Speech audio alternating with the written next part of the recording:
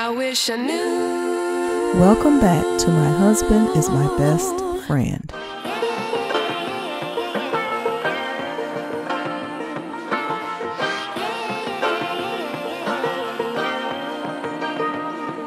Tyrese talks about his upcoming court date in which the judge demanded he physically appear. Hey man, you know what I'm about to do right now? I'm about to watch this documentary produced by the Hughes brothers called Dear Mama. Have y'all ever seen Dear Mama? Dear Mama. I'm about to watch this documentary, man, so I can get some inspiration. Dear Mama. Have y'all ever watched that before? Oh man, Dear Mama. One of my biggest takeaways from that Dear Mama documentary was when Afeni Shakur, Tupac's mama, people don't know this. Y'all know I don't lie and be making shit up. People don't know this, man. But what if I told you that Afeni Shakur was actually, and I was shocked when she said it. She said, I'm that baby's godmom. This was to my firstborn, Shayla. Back when I was married to my first and the mother of my child, Shayla. We went to go visit Afeni Shakur in the outskirts of Charlotte. She had a farm there. And as soon as we walked in the gate, she met us at the front gate. Car pulled up, had horses. It was a barn. Y'all know I don't lie and I don't be making shit up. And I'm not looking for no credibility. I'm not trying to seem like I'm some cool dude. I'm just telling y'all that some really cool, life-changing things have happened. And it's a bunch of stories that I haven't even told yet. But this is story time on Sunday. Afeni Shakur invited me and my ex, and we were married at the time, to her farm. Horses, it was a ranch. She was there with her husband. And as soon as we got through the front gate, she said, Tyrese, she gave me this big old hug. I felt like she was hugging her son when she hugged me, you know, just like, it was so beautiful and so warm. And then right as the driver in the SUV went to open up the back of the truck, she walked around to the back and she was just asking, like, how was the flight and blah, blah, blah. And, you know, Tupac's sister was there, so she can confirm that all this actually happened. She said, look over here. You see that over there? And I said, yeah. She said, that's my son's gravesite right there. I said, what? What do you mean? You know, she's like, yeah, I took my son. She's like, we sprinkled my son's ashes in the ocean, and the rest of his ashes, I put it right here in my front yard. So that's my son's gravesite right there in my front yard. And I went over there quickly because it was like, you know, like I instantly felt Pac's energy, like from the gravesite in his mom's front yard. And we was at her house for about 4 days. We was arguing all over TMZ, had a bunch of stuff going on. And I had developed a relationship with Miss Afeni. We would talk all the time, and she's never invited me to her house, but she invited us and said, y'all come over here and let's talk. You know, I don't want y'all to divorce and I don't want y'all to blah, blah, blah. And we was just kind of talking and unpacking all of our stuff. She spent a lot of time with my ex. She spent a lot of time with me. And then that's when she said to me, you remind me of my son. You remind me of my baby.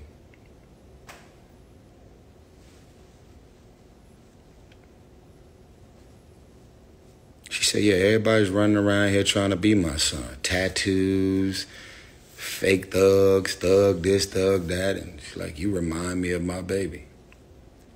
And that was the first moment that I ever felt like, wow. At first, I was uncomfortable about the idea of the fact that Baby Boy was written by John Singleton.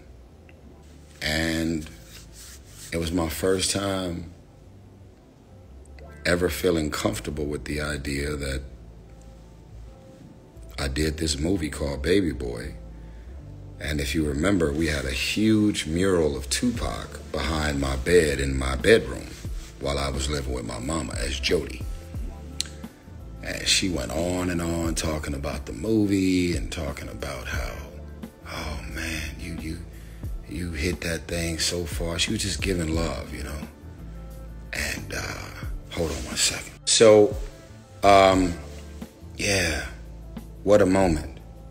But I'm about to watch Dear Mama tonight, directed by Alan Hughes of the Hughes brothers, same directors of Menace to Society, like classic films.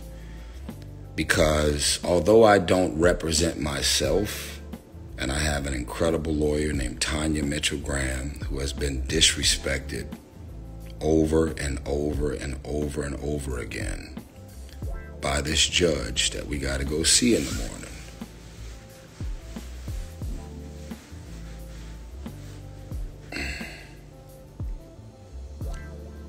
I need to look at Afeni Shakur in that courtroom being a Black Panther, an active Black Panther member,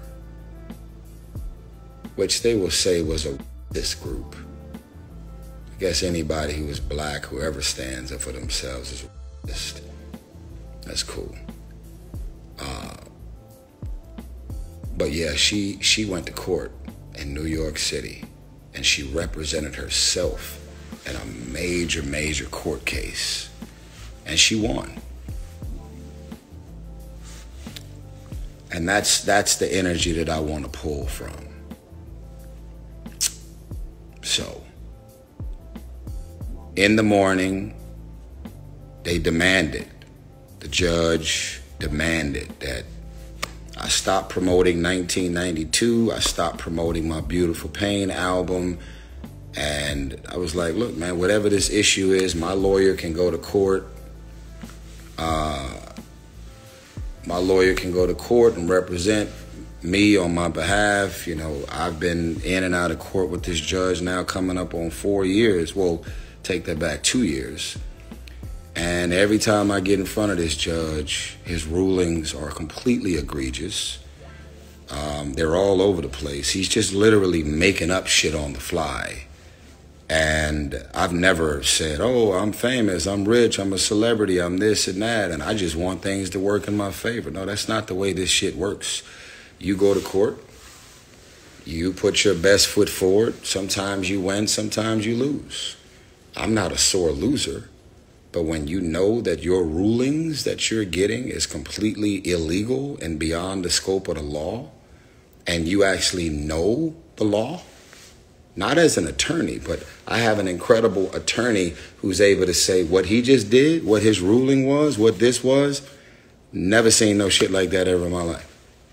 This is a black named Tanya Mitchell Graham who actually owns. He doesn't have 12 names on the law firm. She has her own law firm. Black woman. Disrespected the shit out of this black woman. Every time she tried to speak, she got cut off. Every time she tried to present proof and evidence about something, got cut off, got denied, got deflected. I mean, she said to me, in 30 years of practicing law, I've never experienced anything like this. I don't know why this judge don't like you. I don't know what's going on. But he's got it out for you. And I said, well, look, man, not everybody likes me. You know, I got it. But you can't be a judge sitting on the bench and then have somebody to personally at you and come at you and attack you and do things that are beyond the scope of the law. I'll just give y'all one example. Just one example. Then I got to go because I'm actually about to do an interview with the Atlanta Journal. which I appreciate. The AJC is about to interview me. I've sent them all the documents of everything that we're appealing from this court case. They're likely going to try and arrest me in the morning. So I just want the world to know that if I go to jail tomorrow, if I get arrested tomorrow, I want the world to know that I didn't ask for no special favors. I just came in. I hired the best attorney there is in family law in all of Georgia, which is why she has had clients and built her entire law firm, because she's amazing at what she do. And I'm very concerned about what I'm about to experience in the courtroom in the morning. And the fact that this judge demanded that I come to court in the morning, I'm like, well, you demanding that I'm there for what? I've never canceled and I've never not been in court when he's asked me to be. But I'm in the middle of promoting Beautiful Pain, 1992, and he says, shut all that down, basically. Not his words, but like, shut it all down. You need to be physically in court in the morning. So I'm asking all the press, media, journalists, Atlanta Journal, TMZ, the Shade Room, the AJC, not just a blogger, not just somebody that can, write some shit that's clickbait, but I really want y'all to reach out so that I can get y'all all of these documents of everything that we're appealing. But I just want to give y'all one example, just one. Now, for all the ladies that's looking at this, I got it. Whatever I'm about to say, I'm a man, right? So shut the fuck up and deal with it. No, this is not about man versus woman. This is not about baby daddy versus baby mama. All of the triggers, I just need y'all to bring all of that down and just know that she took the baby away from me when the baby was about 1 year old. Her head couldn't even stand up on his own. She left me. She filed for divorce. She packed up an innocent child that never asked to be here. There was an aggressive prenuptial agreement in place that she signed while having an attorney. She didn't sign it on her own. She signed it with an attorney that she hired on her own. And everything that we put in the in the documents as far as the prenup states that if I ever leave you or if you ever leave me, this is what you get and this is what I get to keep. She said, I did not marry you because of your famous, your money, who you are, what you drive, the square footage of your house, all that. I'm marrying you because I'm in love with you.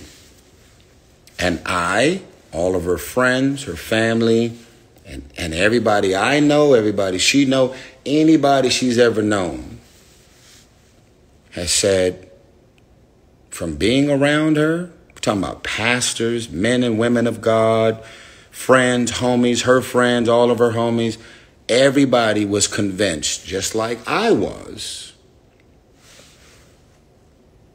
that her intentions were sincere.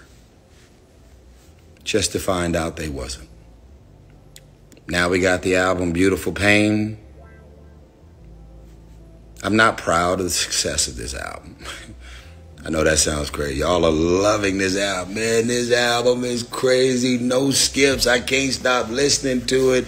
I've been getting text messages and phone calls and people been hitting my phone. This is the most embarrassing thing I've ever released in my fucking life. This is the most... I am so ashamed and embarrassed that those lyrics of mine, those feelings of mine, those vulnerabilities that I sung in these songs of mine, I could care less about album sales. I could care less about charting. I love that my song Wildflower is doing well. But if somebody said, would you want your mother to still be alive that you dedicated Wildflower to? I mean, the song is on fire, Reese. You should feel great, man. The song is on fire. Wildflower is killing it. Man, the song is charting. It's this and it's that. And they would ask me, how do you feel about all the success from Wildflower? I don't give a f*** about the success of Wildflower. You know what I want? I want my mama back. I want my mama to still be alive. I want to sing the song Wildflower. I love the song.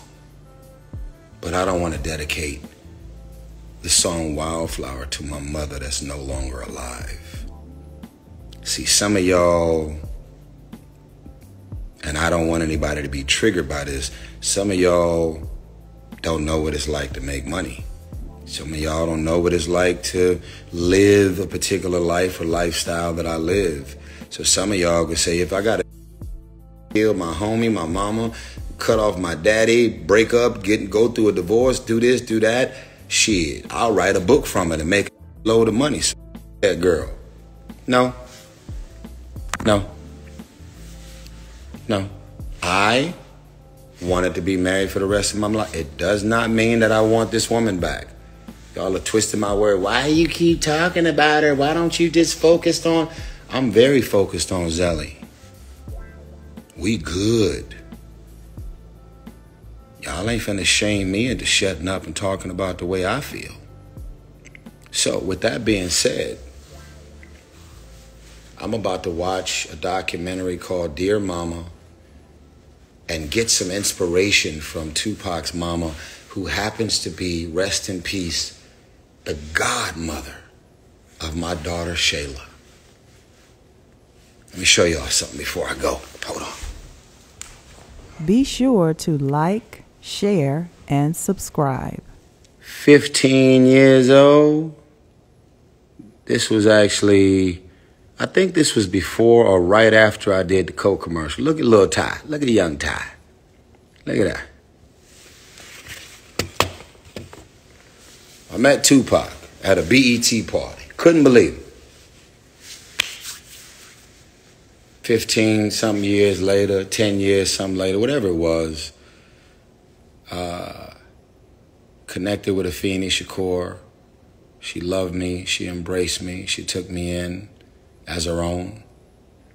And then told me, you remind me of my son. Tupac's sister can confirm this. Didn't do anything for me. Street credibility-wise, that didn't make me a thug, didn't make me a super thug. I didn't want to go get no tattoos and do anything crazy like, oh, Afeni Shakur mama just stamped me and said I remind her of Tupac. No. But I can tell you right now, some of my greatest inspirations have been men and women. Thank you, Jesus. That have been vocal, outspoken, that have been clear and specific about the law, the laws. Attorney Benjamin Crump, Dr. Martin Luther King Jr., Malcolm X, Minister Louis Farrakhan. Oh my God, just as far as black culture.